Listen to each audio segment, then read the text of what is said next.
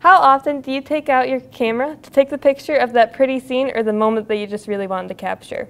Have you ever thought, though, about how much time went into making that camera or to the accessibility that you now have? As a photographer, I have thought a lot about this. There was a time when only the rich could afford to even get their pictures taken. Now, pretty much everyone has access to a camera. I'm going to take you on the journey from heliographs to tin prints to the film cameras to where we are now with digital photography.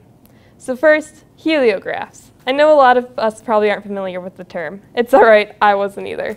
According to Mary Bellis, who is an academic author, the heliograph would just the image, or the camera would take the image and display it onto a flat surface, but it wouldn't actually stay there. It'd fade as soon as the image went away, or the subject went away.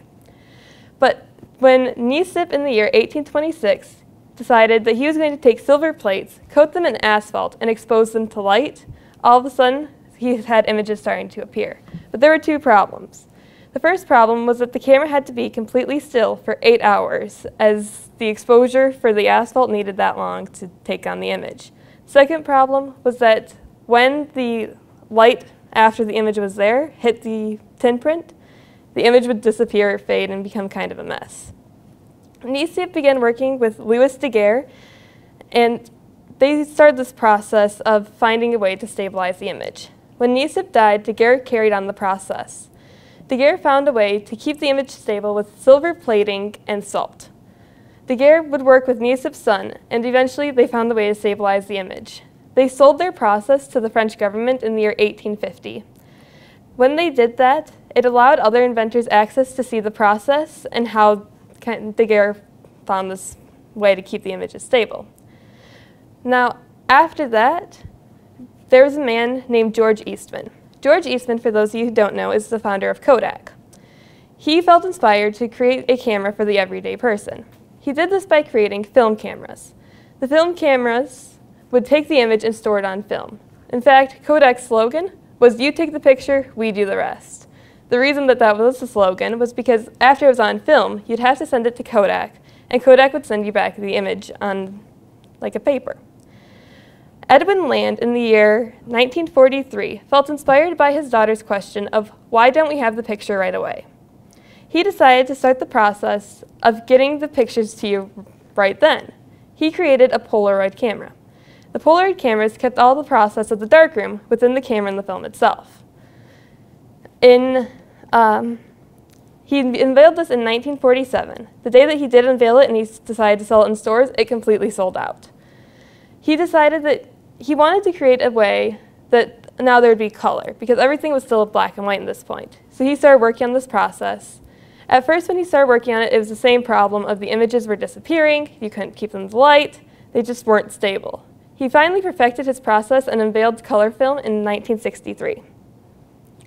And this paved the way for instant photography, or digital photography. Now, digital photography allowed you the ability to just take the picture, have it right there, review it, whatever, and you didn't need to shake it with the Polaroid cameras. Steven Sasson started the process of finding the digital photography in 1975. Steven Sasson worked at Kodak. He was kind of the new guy, and they decided to just give him this kind of off-duty task of, well, we're in the computer age now, and maybe we should look at, getting photographs to computers. It was such a small project, and nobody was interested in it, though. There was no need for him to even keep it a secret, because nobody thought that it would take off. In fact, when he presented it to a conference, he decided to display the images onto a screen. His images were somewhat blurry, and the conference people told him that nobody would care and nobody would want it, as everyone was happy with film. Sasson tried to convince them that as computers got better, digital photography would too, and it would take off. However, nobody believed him. Kodak, in fact, said that they weren't even going to sell it. They were going to patent his idea to make sure that if anyone else decided to do it, they would get the money for it, but they didn't think there was a market for it. Canon was the first to show a viable digital camera, but then, still nobody cared. In fact, the first time anybody actually sold a camera, a digital camera at least, was Dicam in the year 1990. It's a Dicam Model 1. Just as Sasson predicted, computers started to take off, and so did digital photography. In fact, by 2004, digital cameras had outsold film, and digital was the norm. And the commercial success of the digital cameras was being recognized by Japan in this time. They thought that they needed to start implementing cameras onto people's cell phones to give them more accessibility. It wasn't until 2002, according to Digital Trends, that the United States even started to recognize that there were cameras being put onto cell phones. As the first camera phone in the United States was the Sanyo SCP-5300. It was sold in 2003. By that time, it was reported that as soon as that phone camera came out, that they were outselling DVD players. As phones continue to develop, so do the cameras within the phones. And now phone companies are competing to see who's got the best camera, which camera can do the most, and which one has the best images. Photography has become incredibly more accessible since the time of Daguerre and Niasip, when only the rich could even have their pictures taken. Now we almost all have access to a camera.